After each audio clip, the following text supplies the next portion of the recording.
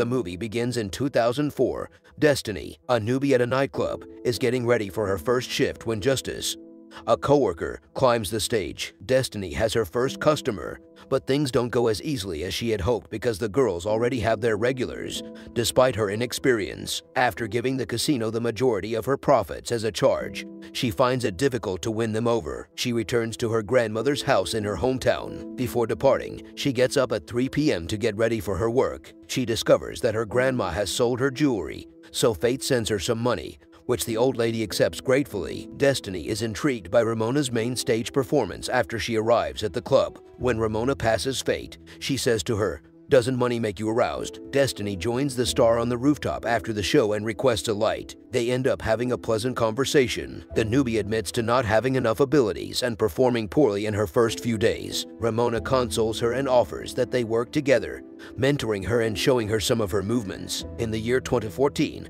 a different version of Destiny was being interviewed for a magazine story. When things go out of control, the interviewer inquires, and Destiny replies that Ramona was always in control. Back in 2004, Ramona instructed Fate how to pole dance the next day before the customers arrived. Destiny is once again awestruck by Ramona's deft skills. When they are both catching their breath and laughing, she tries it out with the help of her lovely tutor. Diamond is allowed to enter. Ramona introduces her to Fate and proposes that she educate the beginner on how to lap dance properly. The girls are getting ready in the changing room and speaking about the assumptions that people have about strippers and how their real lives differ from the character they present at the club. Destiny thinks back to the classification. The 3 tiers of Wall Street boys were taught to her by Ramona. The girls can get around it since the ones at the bottom who don't undertake illicit employment don't have much money. If they do, the people in the middle get a little dirty, but they don't go overboard. Finally, there are those at the very top. They enter through the back door, get private rooms, and spend a lot of money,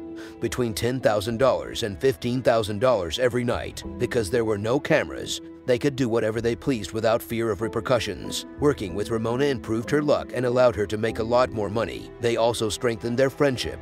And Dorothy, as her grandmother refers to her, goes shopping. Ramona invites her over and shows her project of designing a swimsuit line. We meet Juliet, Ramona's daughter, after learning about the future label Simona. Ramona and Dorothy have a passionate conversation later that night about their future dreams and goals. We're then returned to the interview, where Dorothy inquires about how much of her narrative will be included in the piece. She doesn't want to provide a negative impression of strippers or add to the stigma because she was simply trying to make a living during her stripper days. Destiny is earning money, acquiring her own house and caring for her grandmother, and even returning to school. She was studying at the counter when a man named Steven came up to her and complimented her calligraphy and sweet-talked her. She claims it's because she doesn't have access to a computer. Later, she's studying on her new laptop in the girls' locker room. According to Dorothy, the best year was 2007. She met Johnny, her boyfriend, with whom she had been battling for months about how much more money she was making than Wall Street people and how she had even managed to buy her first car. Dorothy recalls Usher walking in on the last beautiful night of her life. On the stage,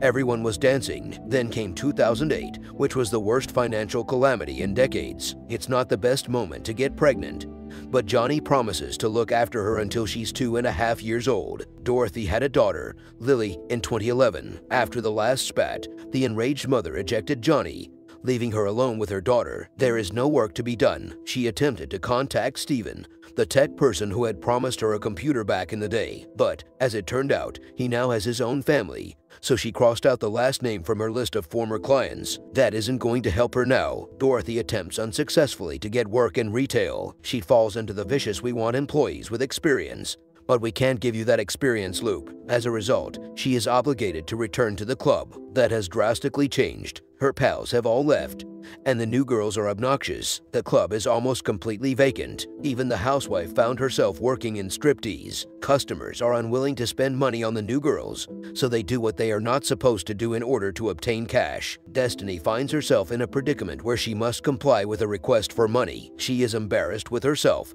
especially after learning that she has been duped. The client failed to pay her the agreed-upon sum. When Destiny sees her best friend, whom she hasn't seen in years, she leaves the champagne room and returns to the club. Ramona and Dorothy catch up over a cup of coffee, and Ramona informs Dorothy about her recent activities since the financial crisis began. Mercedes found Ramona a job in a retail store near the club. Her fiancé Dragon was jailed, and she can't afford a lawyer, so she's dealing with her own problems. Ramona's retail job was not going well, so she returned to the club, but the latter was equally unpleasant, so she devised a strategy: recognize potential clients, make them drunk. Taking them to the nightclub is a good idea. Push their credit card as far as they can in order to receive a percentage of their club expenditure. Their praise, on the other hand, wasn't always so obedient. Some others were caught up in their scheme, and as a result, they lost money. That's when Ramona realized that instead of waiting for their targets to get drunk, she could give her scheme a boost. They would use spices in their beverages,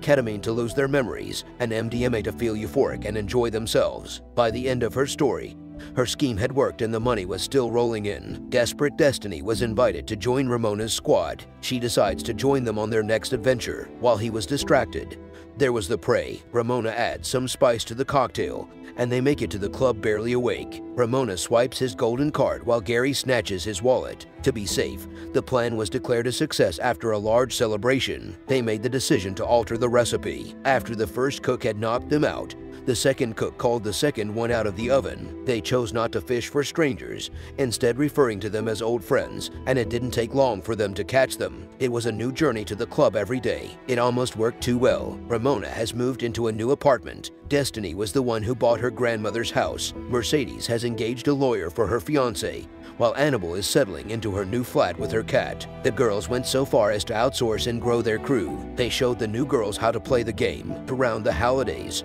hustling became a way of life for them. They gathered at Ramona's house, where they were joined by Juliet, Ramona's daughter, Destiny's grandmother, and Lily. Everyone was rejoicing and exchanging gifts, making for a genuinely wonderful occasion. Let's go back to the 2014 interview. Dorothy is now the one who is inquiring. She inquires about Elizabeth's financial situation as a child in order to excuse their conduct, as they were in a horrible situation. Dorothy is eager to begin the interview because she does not want to be forced into a position that will cause her to disparage the women she regards to be her sisters. Elizabeth just happened to mention that Ramona had said the same thing the day before. Dorothy is taken aback. She is plainly enraged at Ramona. She decides to go ahead and finish the interview. Everything was going swimmingly in 2013 until Ramona's greed got the best of her. Despite Dorothy's protestations, she decided she no longer needed the club and would meet their clients at hotels. Don welcomes a new member to the crew. When Mercedes is with one of Ramona's clients, an event occurs.